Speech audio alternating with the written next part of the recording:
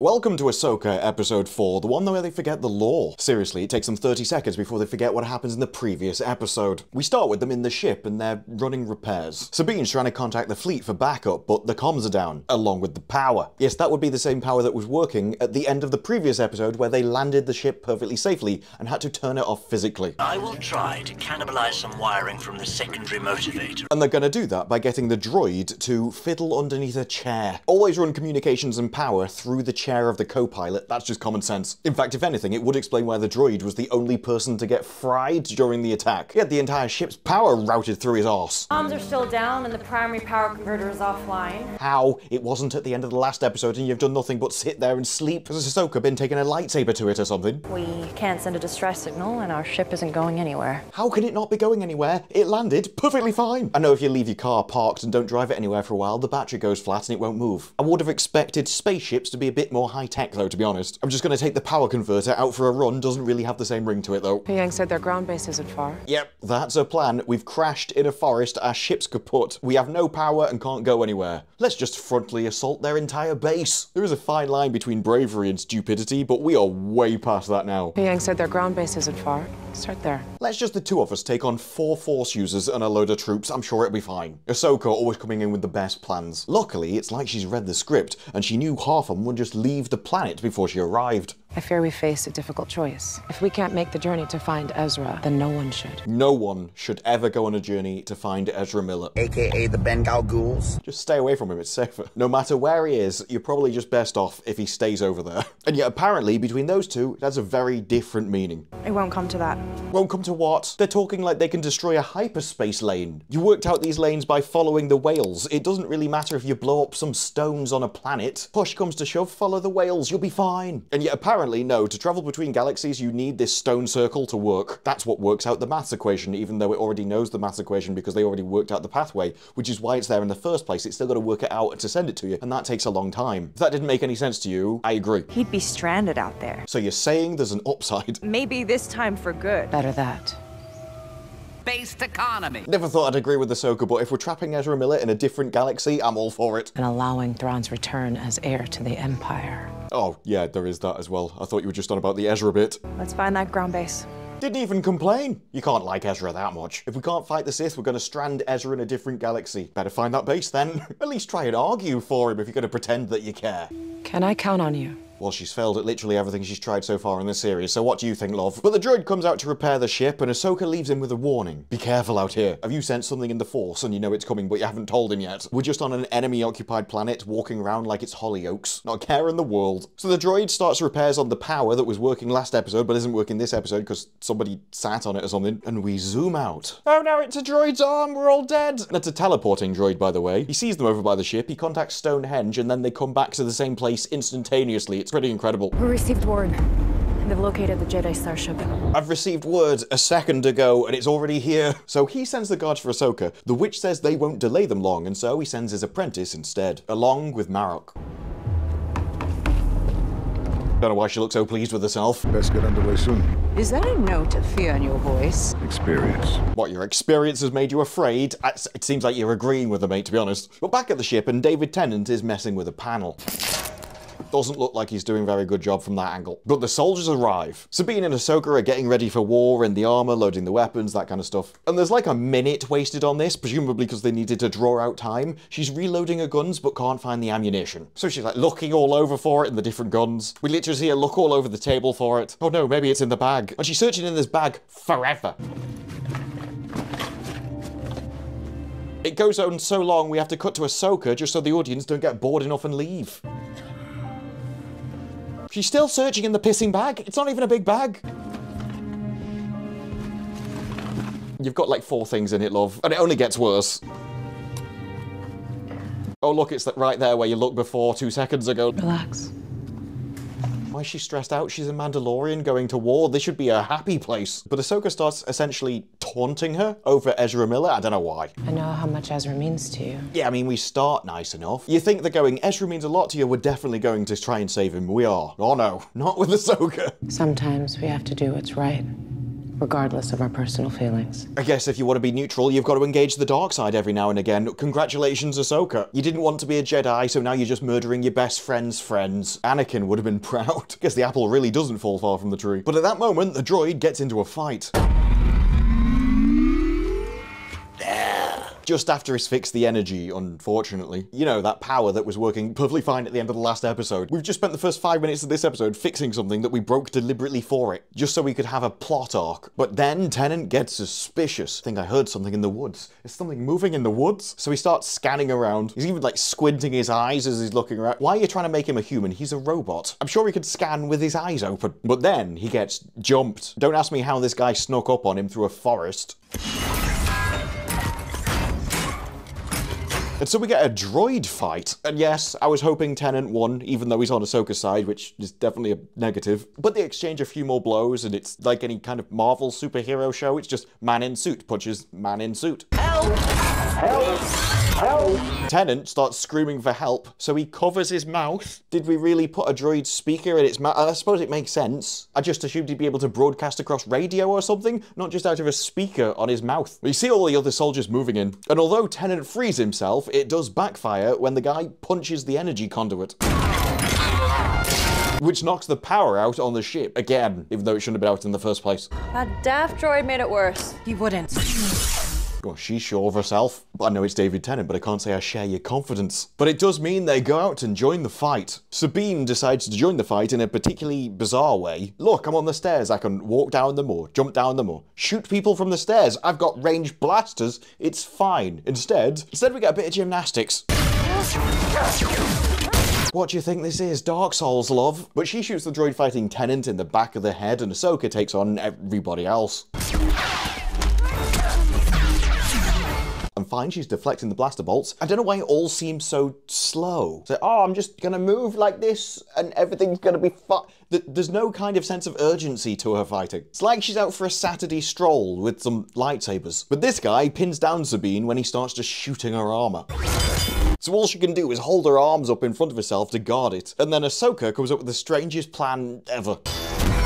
She grabs this guy with the Force, moves him in front of the guy shooting, who then shoots him in the back and saves Ahsoka. And I'm like, why didn't you just grab the guy that was shooting with the Force? Smash him into a tree or something. Just Force push him over. She could shoot him in the arse. Instead, Ahsoka came up with a plan where the only person that died is not the one that was dangerous. So when she Force pushes him out, he could just start firing again. But he doesn't, and so Sabine beats him to the punch by attacking him with string. Why this disables him? I don't know. Because if you watch it, she fires it at him.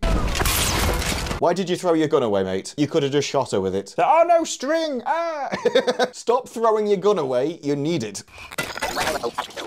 That will set me back a bit. Some like great British understatement there from Tennant. But they tell him to continue fixing the transmitter and they leave to go to the Stonehenge. He's like, oh, you've got to stay together. You do better together. It's like, what do you think they're going to do? There's two of them. Do you think they're going to get into a fight and then just randomly separate for absolutely no reasons whatsoever just so they can lose? That'd be really stupid. They're not going to do that. Especially after a droid has told them that they shouldn't separate. Especially after they say this. You always did better that way. We better get moving. Yeah, after that, they're definitely not going to separate in 5 minutes. That'd be stupid writing. Just obviously contradicting what we've already agreed to and set up. Together. Together, where we never separate. Very good. You'll thank me. Only if they actually take your advice. Because if they start thinking they know better, they're going to split up and fail. They better not do that. Over to a massive farce, and we've got the General, who's disobeying orders. General! I don't think she cares, mate. You probably should have demoted her first. I'm not just gonna sit around and do nothing, Lieutenant. Yes, you are. Those were your orders, love. But you can't leave without authorization. He's got you there. If you try and leave without authorization, the ship will just blow you out the air and you won't get anywhere. Watch me. It'll watch you explode into a million tiny atoms in outer space. There's a meeting of the General Staff. What do I tell them? You'll think of something. Or tell them that she just left because she was disobeying orders so they can blast her out of the sky. Something. What? That guy's never thought of anything in his life, and you can tell. This is a guy who's even put a target on himself because he knows he's about to die at any second. Might as well give him a spot to aim for with the lightsaber so he survives. Although nowadays, that's basically anywhere on your body. So the General just gets in her ship and flies off from the fleet because they're just going to let you do that, apparently. You must have authorization to leave, but you can just fly out and leave whenever you want. I don't think it makes sense. Mom, how come I have to do what I'm told and you? She's also taking her child with her into battle. I'm not sure that's the sign of a good parent. For instance, there's a difference between a samurai fighting and a samurai fighting with a baby strapped to his chest. The second one, stop it. Yeah, here we are. Well, when you're a general, you can disobey orders too. That's not what that means, love. Generals obey orders. That's why they became generals in the first place. If you were disobeying orders, you wouldn't have become a general. If you leave without authorization, they're even more likely to shoot you down because you know more of their secrets. So they definitely can't have you going rogue. But no, they just fly out of the ship without anyone even trying to stop them, and off into space. Surrounded by the entire fleet, not a single person asks, "Where are you going?" So then she gets a squadron of fighters that start joining her. You're like, oh yeah, they're definitely going to stop. But no, they're definitely joining her. She never messaged them. It never set them up. They just kind of appeared when she decided to disobey orders and leave the ship. Thanks for joining the party, Carson. Wouldn't miss it, General. How did you know about it, Carson? You know, you're risking an awful lot by doing this. So are you, Carson. At the moment, you're in front of the fleet going MIA. You're lucky a capital ship doesn't blow you out of the sky. Once a rebel, always a rebel. I'm a rebel. I'm going to disobey it. Fine, fine. You're demoted to private. Goodbye. You're never going to be in charge of anything. You're useless. So the TV show acts like this is some kind of major moment in history, judging by the music. It's just not that big a deal. She's getting in a ship and flying it off. Would have been a big deal if she'd gone back to her bosses and convinced them that they were allowed to do it. Just leaving anyway, with no guard stopping you, no fight, just walking out the front door, isn't impressive. It's like, oh yeah, thank God she's gone. I was waiting for her to leave. But we go back to Stonehenge. Essentially, they need these rocks to calculate the hyperspace coordinates that come from the big massive ball. This is what it's about. Yes, the golden balls. Seems like nonsense to me when she could just twist a few things on it and it just appeared. Whereas they need a massive stone computer in order to work it out. Like you telling me that that is more powerful than the computer in your ship? Your calculations are off by even a little. We will be lost to the depths of the void. Do you think she doesn't know that, mate? That's a bit stating the obvious. If we don't travel to the galaxy, we won't be in the galaxy. Yes, mate, thank you for that. Have faith. Faith? I lost that a long time ago. Along with your balls. Start the ball machine. Look, you're the one trusting her to work out the maths. Does that seem like a clever idea to you? Calls herself a witch, hangs around ancient temples, and gets captured by the Jedi. But give her interstellar hyperspace calculations and she is a wizard. So she starts playing with his ball in order to get the coordinates. And somehow, don't ask me how.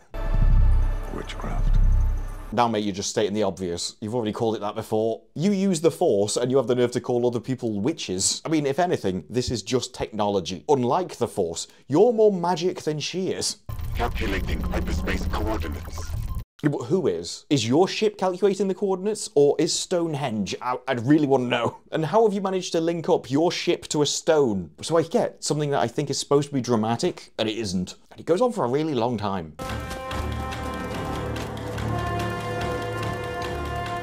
They're just running across a forest really slowly. You're not even running quickly. And then they run straight into the two Force users. Did you literally just take the straightest path, which you know they already know? Have a little detour, go around them, love.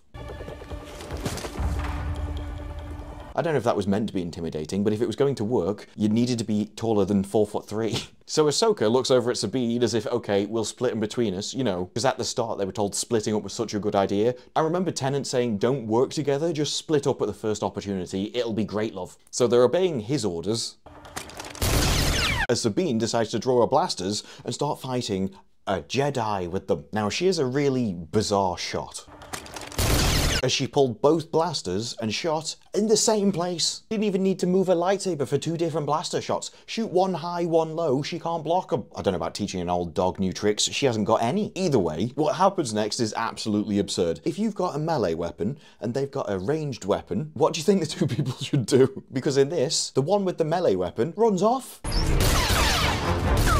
And the one with the ranged weapon chases her. If you've got blasters and someone's running away from it, just let them. You're like, it's easy for you. They can't fire back. They've got a lightsaber. I'm pretty sure that was meant to be impressive. Oh, come on, dude. You're not scaring anyone. You're wearing a mask. To be fair, Ahsoka was slightly more impressive. Slightly. But then they circle around each other and it takes forever. Like, seriously, can you just start stabbing people in the chest, please? It's far more interesting, and we all know they're going to survive anyway. But they have your fairly typical saber duel. It's pretty decent. There are some odd moments, like when he tries to do a spinny kick for absolutely no reason whatsoever. You've got a two-ended lightsaber, mate. Instead of using your leg, use one of them. The melee user is still running away from the blaster bolts. Gotta say, looks like this one's gonna hit her. Oh no, she deflected it because apparently she shot it over her right shoulder. Still running away. Why are we chasing her? I could understand if she was running somewhere that you wanted to go, or where you wanted to defend. You can't fight somebody in melee range if you run away from them.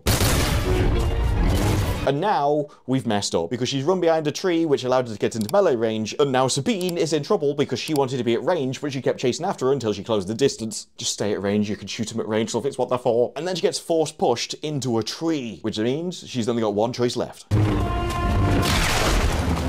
Apparently to fall on her arse. I forgot about that bit. There we go. She's got a lightsaber out, but she's absolutely useless at it, as we've seen throughout the entire series. Back at Stonehenge, and the witch decides she doesn't need to defend the map anymore. No, she's going to go to outer space where it's safe and leave him to defend it so he can die. All I'm saying is if the map was that important to you, you'd stay as well to defend it. Especially as you know there's only 2 people coming, so you'd want to outnumber them. Basic strategy, love. We have a nice visual indicator of how long it takes for the coordinates to come up, as just these circles actually fill with yellow. Somebody on the ship actually planned for this very countdown and came up with a graphic for it, but here we are. Back at the Ahsoka fight now, and it's about to get stupid. As I've said before, the lightsaber battles in this, as long as you don't freeze frame it and go through everything, they're kind of okay, as long as you don't pay too much attention. If you start paying attention, it will ruin them for you. But what happens next? It's just a farce.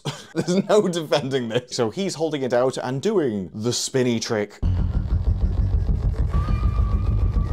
You're just taking the piss. I can't take that seriously. How am I supposed to take that seriously? What is that even meant to do? It even severely limits how you fight, because you can't even hold it like that because it cut your own head off. So it makes it very easy to avoid. As you know, he can't tilt it past a certain angle. And so this happens. He just goes to attack her, moves sideways with it, because that's basically the only thing he can do. And she just does one slash across his chest, and it's all over, folks. Turns out that Ahsoka's lightsaber actually is deadly. The apprentice that stabbed Sabine should probably upgrade to Ahsoka's one, as that actually does damage, like lethal damage. At least I'm assuming it's lethal, who knows, he might get put in a bacta tank and just come back in 2 episodes. Anything's possible in Ahsoka. Oh, it's so intense when we're staring into each other's eyes. You can see almost mirror images of this scene all over the internet on independent movies. 2 women staring into each other's eyes as they hold a couple of lightsabers. But then, Marrock's death is, a little bit theatrical. Like he got his first acting role in a play and decided, I'm going to milk this for every ounce of drama I can achieve. Is he meant to be possessed or something? The only time I've seen someone die like that is on Supernatural. He's like, oh no, Marrock's dead. I don't know, was that meant to be her boyfriend or something? It never set that up, but I didn't even know she cared about him. I thought he was just another bloke, like another apprentice. And yet she immediately backs up as if she's scared to death. Get the map! Well, now you're just an idiot. David Tennant told you, don't split up. At this point, you deserve a lightsaber again. David Tennant knows best. Got this. She definitely doesn't have this. But the apprentice decides that she's going to stay and continue the fight with Sabine. You will regret this decision. I mean, she'd have to survive to be able to regret it. You basically just said you're going to lose. You're going to defeat me and then regret it. I don't know how else that happens. You're not going to die and regret it. But we're now at 4 squares out of 9 towards completion. Why they couldn't have rounded it up to 10, don't ask me. Star Wars. I will prepare for our departure. Don't you think you should stay here and defend the place, love? There's Jedi coming. You're supposed to be a powerful magic witch. I think you'd be a bit useful. Protect the map until I send for you. Why aren't you protecting the map? If it was that important, do it yourself. Instead, she left her incompetent underling to do it for her. But then Ahsoka arrives just as the witch leaves, which implies that she knew she was coming and left first. And he says this. Anakin spoke highly of you. Don't think I would have done. She must have changed since he met her, or at least during the live adaptation. Interesting. He never mentioned you. Oh, that's supposed to be a sick burn. Luckily, we don't live our lives based on whether Anakin has mentioned us to his Padawan that left. Not really high up on my priorities, to be honest. Everyone in the Order knew Anakin Skywalker. Few would live to see what he became. Far more lived than should have done, though, shouldn't it? You know, Order 66 only killed 66 people. It was like, few survived. Although more will appear next week in the next series. When we need some more characters. I'm not here. Well, you're definitely here. I can pissing see you, love. I thought the Force was supposed to give you extra senses. She can't even detect herself. To discuss my past. Oh, okay. Probably speak a little faster, keep the first half and the second half of the sentence together. I'm not here to defeat my enemies. To discuss my past is the line I was looking for. The only reason I'm here is to secure the future. Oh, I thought it was because you were getting paid a lot of money. That is what you're all striking for, after all. For you. Something far greater. Ambitious. Are we just talking past each other? I'm here to discover my future. For you, something greater. Ambitious. Striving for something bigger than yourself is now ambitious, is it? Most people just say it's the reason to survive. Necessary. Why are we replying to each other in one word at a time? Ambitious, necessary, bigger. It's like it's written by 3-year-olds. You find starting another war necessary. I'm not starting a war. Yes, you are. You're bringing Thrawn back from another galaxy to start a war. You even said that's what he's going to do. But Thrawn will. What? Oh, you're the one bringing Thrawn back. He's nice and happy in a different galaxy, and you're travelling there to bring him back to start a war. You're responsible for his actions because you brought him from the other galaxy into this one. This is like that Tom Cruise movie where he said, "You killed a guy." He's like, "No, I didn't. I didn't kill him. The bullets and the fall killed him." I didn't start a war. Thrawn did. I just brought Thrawn here and told him to. One must destroy in order to create. Okay, you first. How about we destroy you and create a better galaxy out of it? Why have we all got to destroy everything except the person that wants to destroy everything? Didn't have any reply, love. Ran out of scripting time, just thought you'd leave some empty space of staring at each other. What were you two thinking when you were just stood there, staring at each other for half an hour at a time? You go any slower, you're going to start moving in reverse. How inevitable. Of course it was inevitable. You're defending something she wants with her lightsaber. What? You're both thinking you're intimidating. Oh, I've got a light. Yeah, they know. They're not afraid of him. Ahsoka's turned into an old age pensioner that can move at the pace of a snail. He's not even moving. He's just like, "What are you doing? Can you like attack me or something? This is really. Oh, we're going the other way now. This is really boring." We're just standing here, staring at each other. Forever. Oh, look at me. I've killed the air behind me. Please do something. I'm like watching you, waiting for you to start doing a movie. Oh no, I'm going to change stance. Oh no, I'm going to change stance. Oh no, oh no, I think I'll have it over it. It's only a 30-minute episode. You wouldn't think you could fit filler in it. But they eventually attack and they've got different styles. She's a lot more light and fast, and he's just heavy, and he's just smashing away a lightsaber at all times. Anytime she has defenses, he breaks them. There is also a lot more staring in the mid, like you can't even see them on the screen because they're that far apart, just staring at each other. As you can see, anytime they get into a duel, he just immediately destroys her block, which is important because there comes a point where she's blocking in front of her face and he doesn't just do what he did there. He will be able to have killed her and he decides, nope, not gonna bother. Actually, think I'll be a little bit lazy on this one, thank you. Now, I think this is one of the better battles, simply because he's got a different fighting style than the rest of them. Whenever Ahsoka fights, it seems really slow, but when he fights, yes, it's slower, but it also comes across with like a greater sense of force and power. Whereas she's like doing little tiny hits, but doing them really slowly. So with him, it comes across as strong, and with her, it's like she can barely move. Over on the ship now, and she doesn't seem to care that he's in a fight. They just tick over halfway in the time it takes to calculate it. We saw how long it took to get to 4. It was a long time. So I don't know why this happens.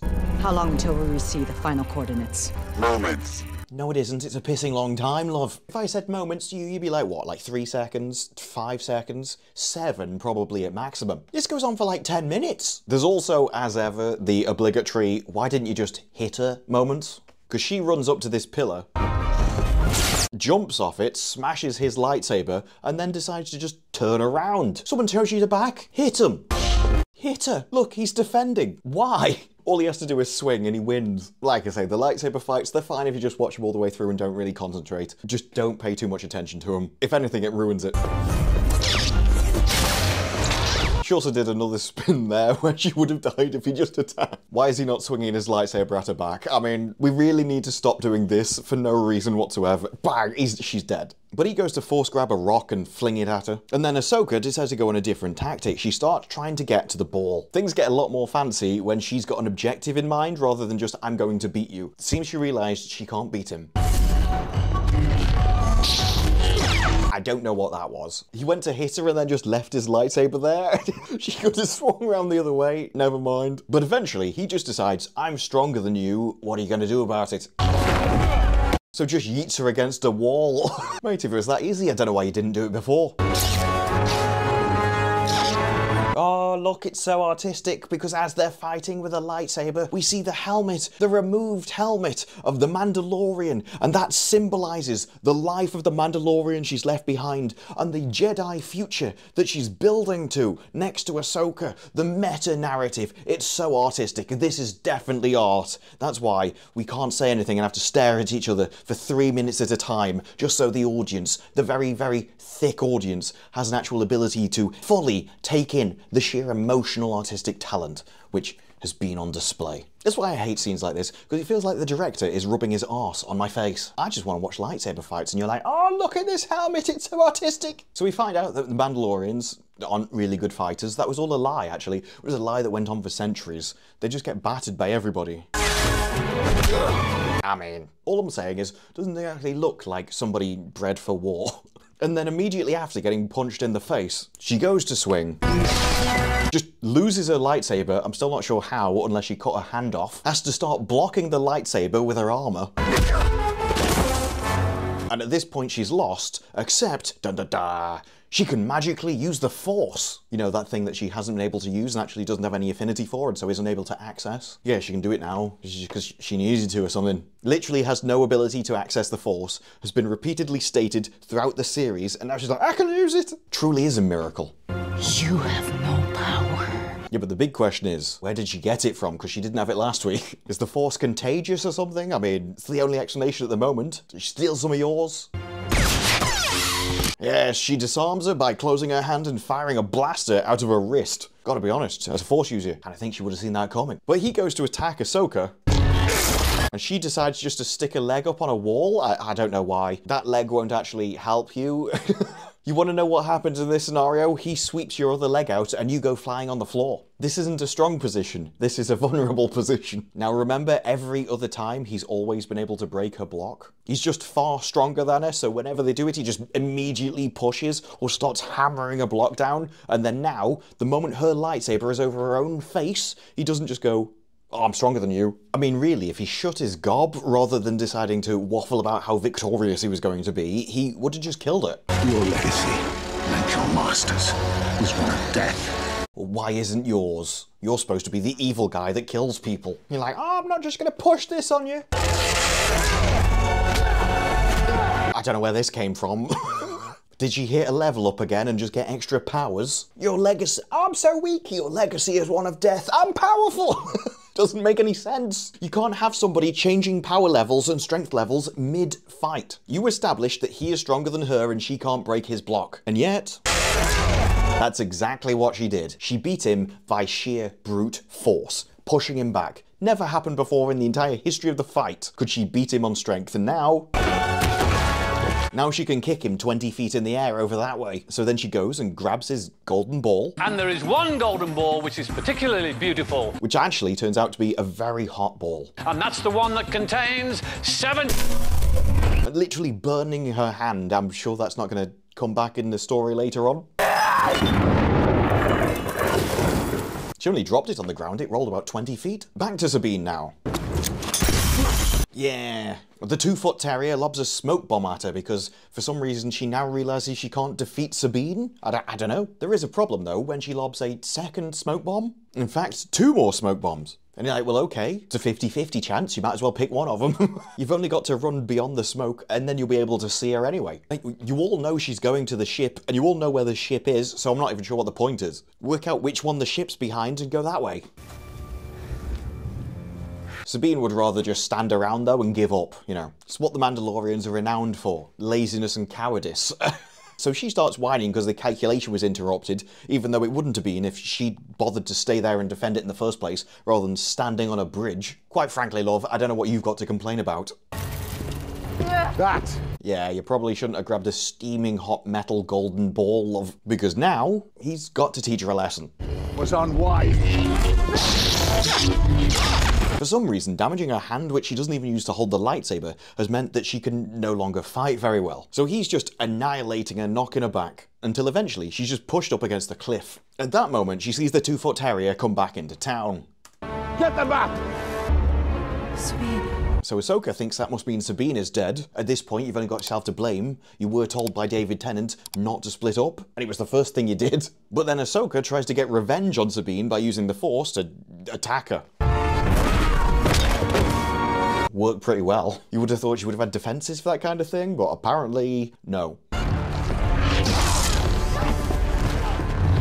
He's like, no one attacks my little apprentice, that's my pet, and gets ready to kill Ahsoka in her own show, with 4 or 5 episodes left of the series. What do you think the odds are that she's going to die? This is why you need more than one character, so that people can die in it. Once again, we get into a brute strength lock, something he's proved he can defeat her on every single time, except this one. It didn't need to come to this. I think it did. You were defending a golden ball, she wanted a golden ball, what else was going to happen? Well, you know no other way.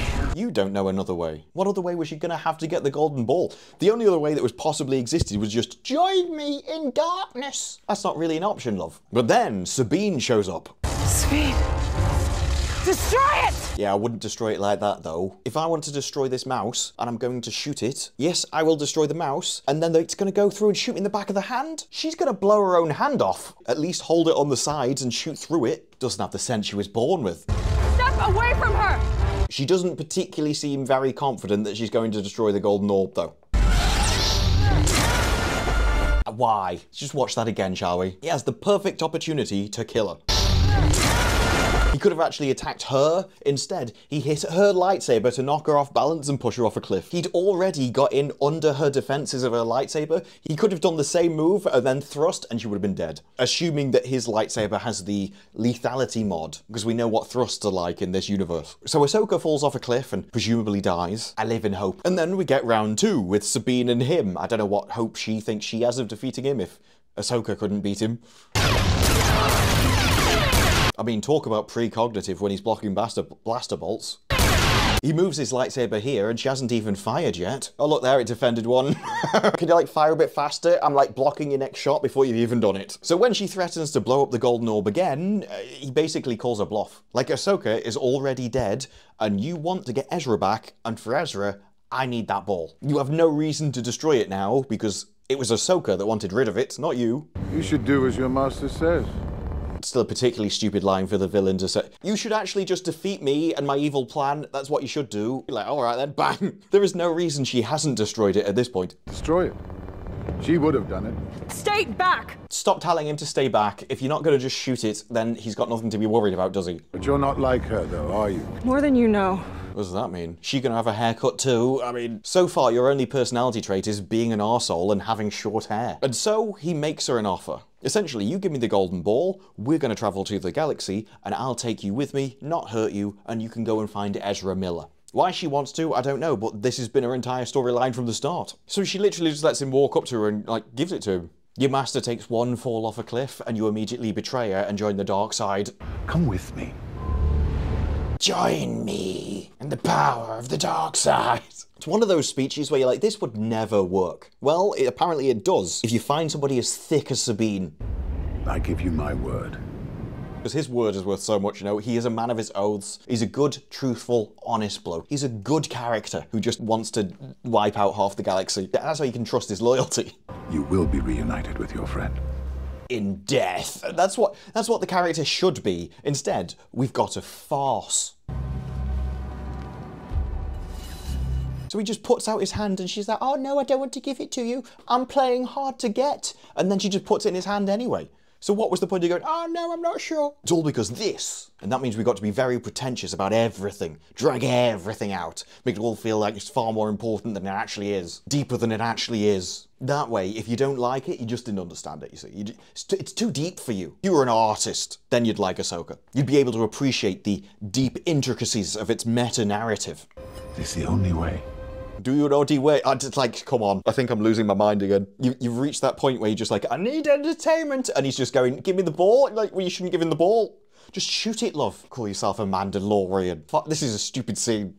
Do it. Do it. Do it. It's like, come on. For Ezra. Don't do anything for Ezra. He's not going to do anything for you, except maybe choke slam you to the floor. All I'd suggest is that Sabine doesn't go to a B&Q. Like, we're just sitting there with her going, oh, for like half an hour. It's so, oh. Like, can you imagine her going to a supermarket? Oh, there's 15 different flavours of yogurt I can't choose. She just stands there in front of them, staring at them, and no one else can get to anything. I've met many people like you, Sabine. At that very moment, Ahsoka should have just appeared behind her and beheaded her. That's all that needed to happen. It's just like, you have betrayed me, you have betrayed your master, and she just cuts her face off. It's like a horror film. She just appears out of nowhere. It's like, you get what you deserve. Although it is exactly the same kind of degenerate, disgusting, repulsive behaviour that I've come to expect from Sabine. So, you know, at least she's been consistent as a character throughout the entire series. She's always been an evil, useless cow. So this dude just gets his smug face on, gets his seriously smug face on, and why not? He's just had an apprentice see her master get murdered by him, and then he's like, join me! And she did. You would have thought that watching him kill Ahsoka would have been enough. It's like, no, that's definitely going to make her want to be my friend. So then we get Sabine's speciality.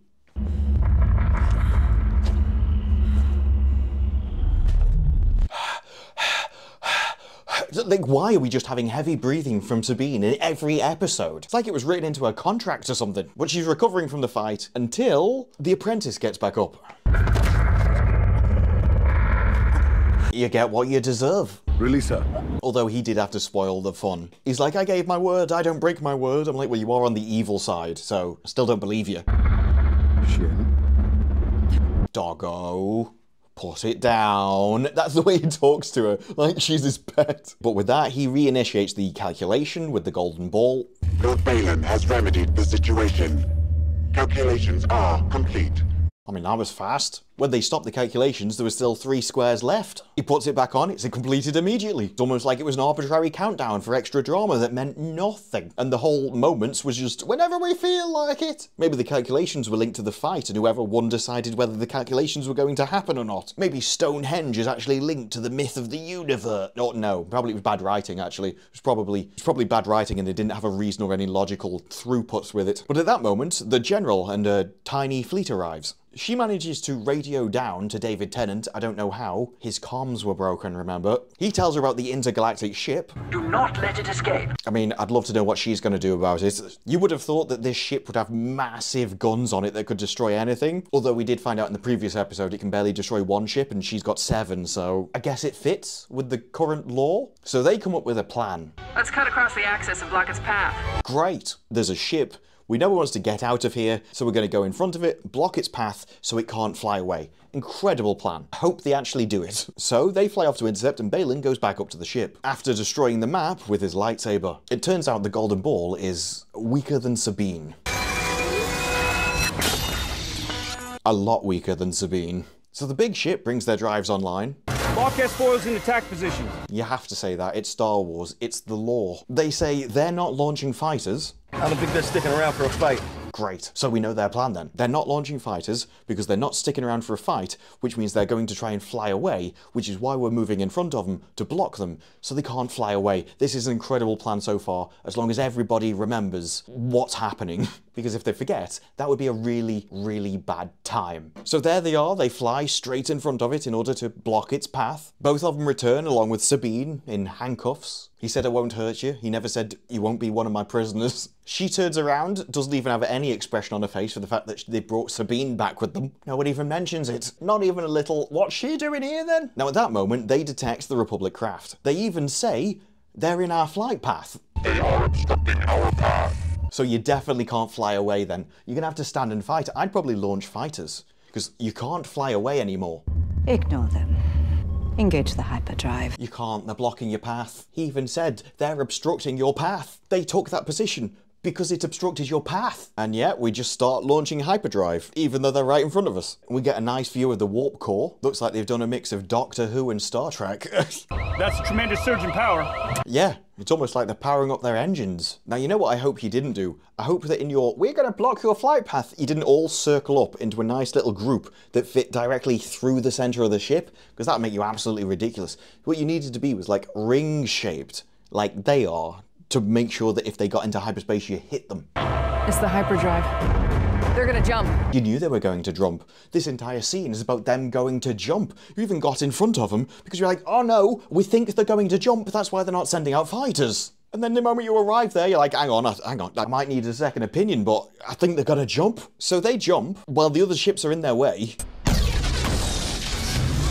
And apparently, they all did decide to group up inside the ring, and so essentially their vessel just went over them. I mean, maybe I'm a fool, but if I wanted to block a ship's path, I wouldn't make sure that I was in the middle of it where there's no ship. Go in front of something important like the engine so that if they try and fly, you'll go into the engine and destroy them as well. Don't do this. I mean, honestly, you just get what you deserve for being in a circle in the middle of a circle.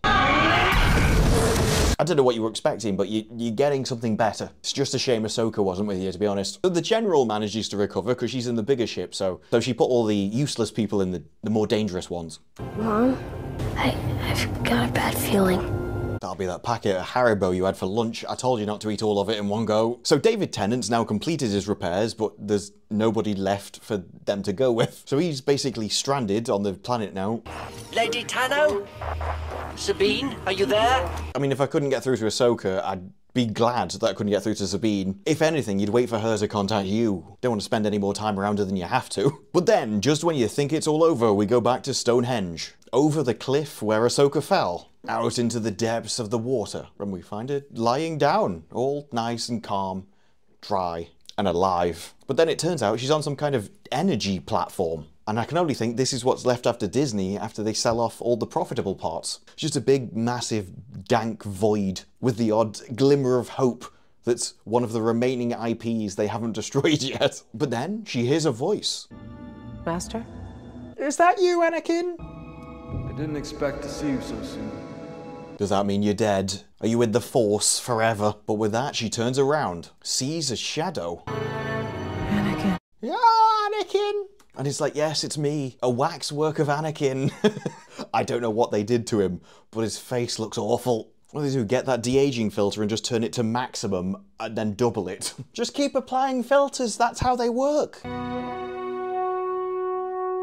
He's trying to smile, but he can't from all the Botox. He's just got like a paralysed face. What can I say about that? I think that'll probably be an episode that a lot of people like, because it had Anakin in it and a load of lightsaber battles. And Sabine turned evil, which is basically how, to me, she's been the entire series. But there's still loads of it that didn't make any sense. We're going to blockade this ship so it can't fly out of here. And then they just fly in the middle of it, so it goes around them. And then they're surprised when it's trying to fly away from them, even though they knew it was going to. You've got Sabine just giving him the map. It didn't make any sense whatsoever. She's willing to sacrifice a galaxy for Ezra Miller. I mean, who cares? And even the lightsaber fights, if you ignore, like, the technical aspects of it, there were still parts where they built him up to just be able to break any block, right up until it'd be one where it would actually be useful. And then suddenly he couldn't, and she was just infinitely stronger than him all of a sudden, for no reason. It's like, no, if you're going to set up a power balance between two people, she can't magically become 3 times stronger all of a sudden, like she's leveled up. I would have preferred they'd done something where she outwitted him rather than just brute forced him, when we already know that she's not stronger than him. And then with the rest of it, you're like,